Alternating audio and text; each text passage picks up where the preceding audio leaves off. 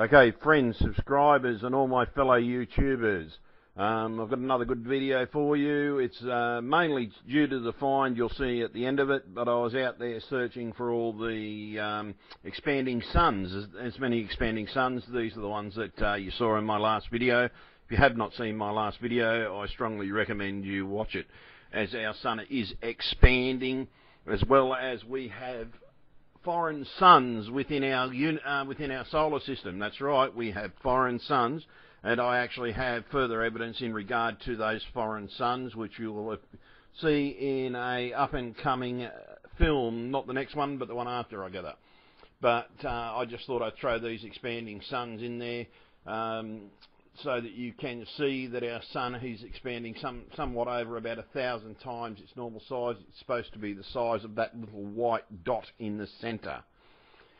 The next image you're going to see is of a rogue star passing extremely close to our solar system. Yes, that is a star, and those other two that you see are also stars.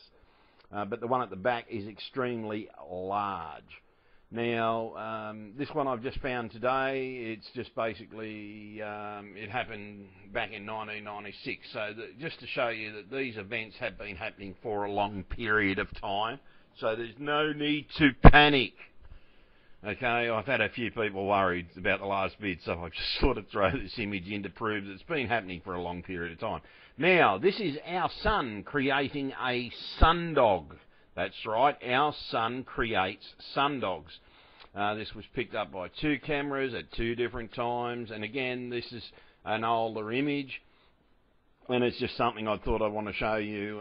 This one is, again, back in 1996, again, of our sun creating a sundog. I just wanted to discuss the sundogs in a little bit more detail in this video as a bit more of a teaser for those of you that don't know anything about sundogs, and the fact that our suns are intelligent and work together, because it explains what's going to happen in the next video. This is our sun, sorry, not our sun, but a sun creating a sundog. As you can see, there are coronal mass ejections at the same period of time. A sun can create a sundog in one direction or two directions. Now, this is the remnant trail of a sundog. This is what the sundog looks like in a remnant trail, courtesy of Google. Now, this next image is 14 stars. That's correct, folks. 14 stars in perfect alignment. Perfect alignment, creating the longest sundog I've ever found. As you'll see as the image goes along, you'll notice that I'm zooming in on it very, very slowly. You can find this in Google Earth. The coordinates are down the bottom for those of you that want to go and have a look at it for yourself. And as you can see, it's just basically, truly is a star. Each one of those is a star. Our stars move and work together in conjunction. I don't know why, I don't know how, but that is a star, folks. I personally believe they are intelligently controlled. Now, while I was also zooming around in Google Earth a while back, I found this UFO in deep space. I thought it was a comet. And as you can see our propulsion trail behind it. The reason why I brought this in is because I found it again. And you won't believe. Today. It's in our star today. And basically, notice the shape of it. Now, there's a reason why I put it in there. Notice how it's got that ball-like shape and that bit at the back.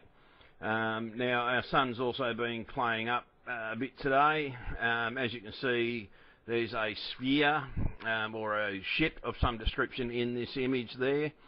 And basically, it's a little bit clearer. So something's going on in our solar system, something pretty massive, folks.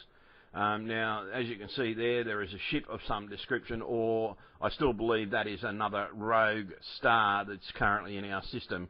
There are small stars, there are large stars, as you've seen in those previous images. Stars can expand, like you've seen our star, but then I found this image in today's. Have a look to the right-hand side. It looks to be a jump of the camera, but I don't think it really is a jump of the camera. I think something has happened that has actually made this image come out the way it has, but look what's behind it.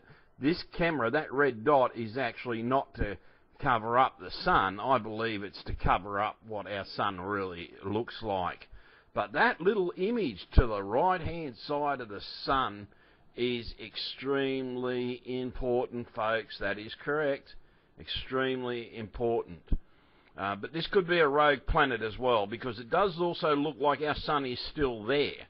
So this could be a rogue planet passing by, and the other that could be a sundog underneath us, underneath the star, and basically that could be another star. Have a look at it, folks. It's that same shape of ship that I found, and please note the ball section is the propulsion section.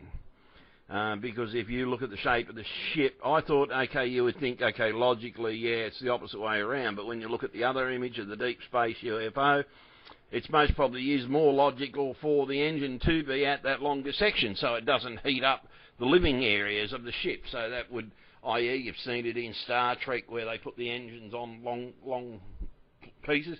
This could be where they got those things from, folks. It's sort of, it could be a large ship and a glowing orb, but I don't know what it's coming out of, but it is coming out of either our sun or a rogue star that has been going past it. There's the UFO again that I found in deep space, and it is a Google sky image where I found it.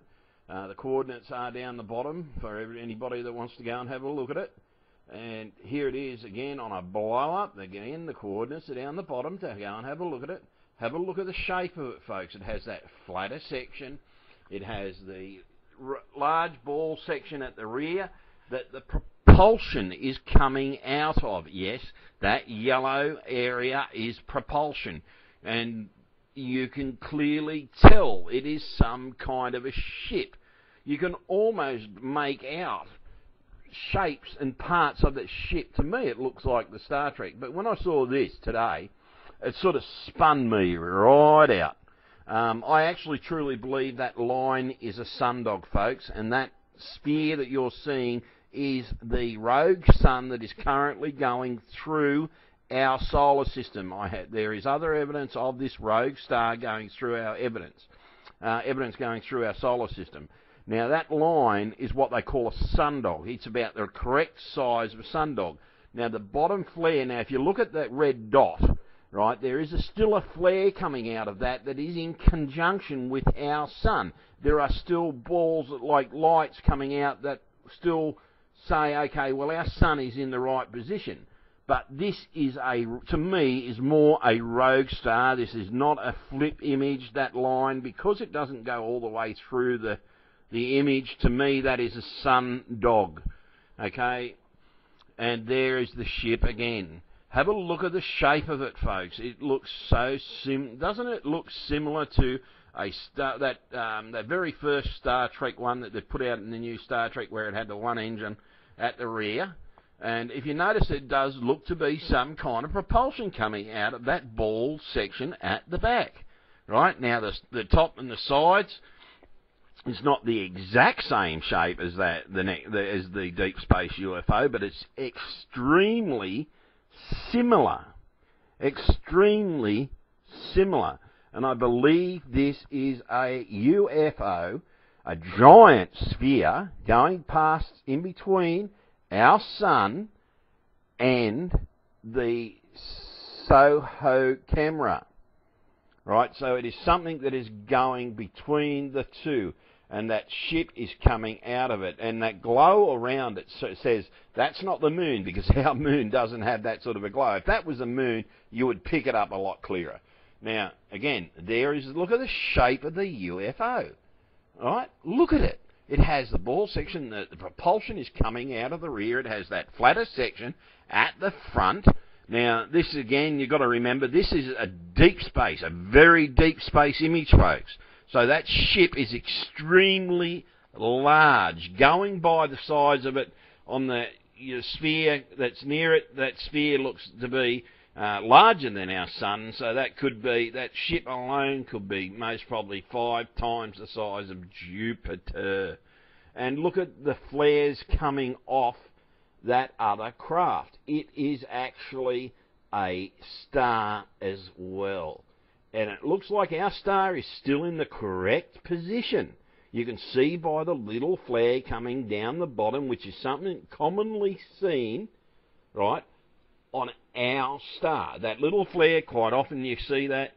And that, what looks to be the other one, is because there is a second star in our region. Now, our stars could be working in conjunction with each other, hence that's why I put those 14 stars creating the sundog. Now, that's a sundog, it's not a split image. Okay, I've worked it out because that top of the picture doesn't look to be in the right position, and the way the Soho camera works, it doesn't work to be like that. But look at this. That is a ship. It's nothing else. It's too perfect to be anything else. Right, because it's so well lit from behind, there's not that much distortion. There is a little bit of pixelation, yeah. But look at the shape. It's bloody perfect. That's not a piece of space junk, folks. That's a bloody spaceship.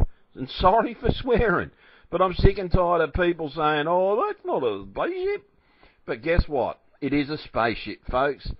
And it's sitting near our sun, near a rogue star that's going past our sun, in between the Soho camera and the sun. So that's in between us. So that is a damned large object.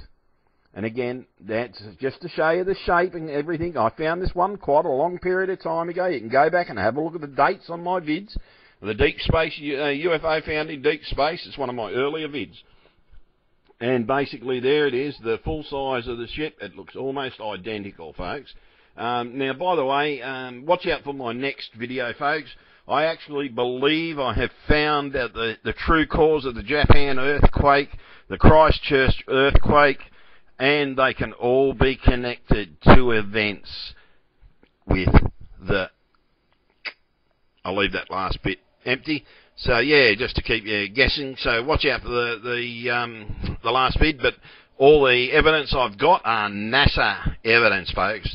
NASA evidence. So yeah. So and I believe that we may even be able to predict earthquakes. Once again, this is Anthony Avery signing off with the truth for all my fellow YouTubers.